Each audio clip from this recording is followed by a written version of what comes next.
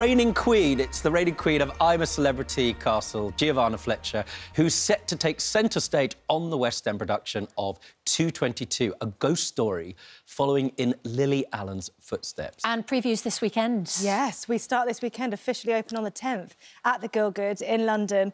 I mean, it's been absolutely amazing to work on. It's really intense, so I love the fact that whenever we're not rehearsing, it's just lots of fun.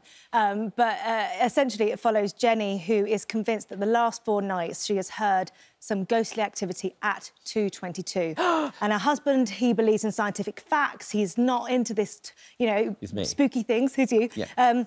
So he dismisses it. So they have people over, and she decides to make them all stay until 2:22, so they can hear it for themselves. Do you think that the castle is haunted? They had a bit of a spooky weekend with Storm Arwen. Honestly, there was a moment last year where Russell had to do something, and I thought that's where they were going. They were going down this haunted castle thing, and I thought, I'm out. I cannot do haunted things because I believe in this stuff. Well, yeah, I do. I believe that there is something. And then, I mean, I don't know. I was talking at the weekend to Mark Gatiss, and he was saying about how maybe there are parallel universes and things like that, and it's just so mind-boggling. But did you think when you were in the castle there might be ghosts in the castle? Did you feel the presence I didn't think there would be ghosts. I thought there would be actors pretending to be ghosts, which would freak me out enough. Yeah. They can't see me laughing. I mean, you are, you know, you came onto the scene, and apart from anything else, all the various things you do, your amazing podcast, which I have to say I really love, especially the one with the Duchess of Cambridge, so worth a listen. But also a novelist. I wonder whether, you know, part of your belief in ghosts and that sort of thing... My imagination. Is your expansive imagination. It probably is, you know, and it is, you know, Colin was saying earlier, everything is storytelling as well. Yes. So I think that's the thread that leads everything.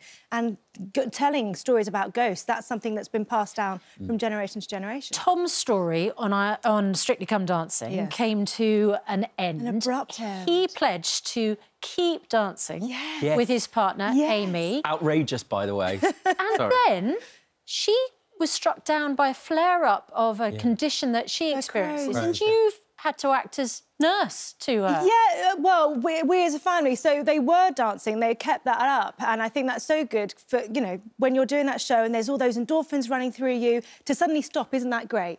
But she had a flare-up last week, and she was at our house. So Tom was with her, Zara Davis was with her, they were out on a walk when it started.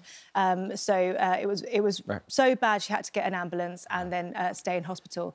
And then since then, everyone in Strictly's in bubbles. She can't travel to the Midlands or Wales. We just want her with us. So this is the opposite of the Strictly curse. You've actually moved in with each other and formed a little family. Exactly. It's more of a hostage situation, possibly. But I do think that that's something that's not focused on, the friendships that can be made through Strictly. You know, we absolutely adore her. For us, it's not a Strictly curse. We've actually gained a new member. Oh, that's so lovely to hear. And she's doing all right? She's good, she's good. I mean, she was sat on the sofa last night. The colour is back in her cheeks. She's still got her hot water bottle, and every now and then you can see that she's in pain. People with Crohn's are living with pain. Yes.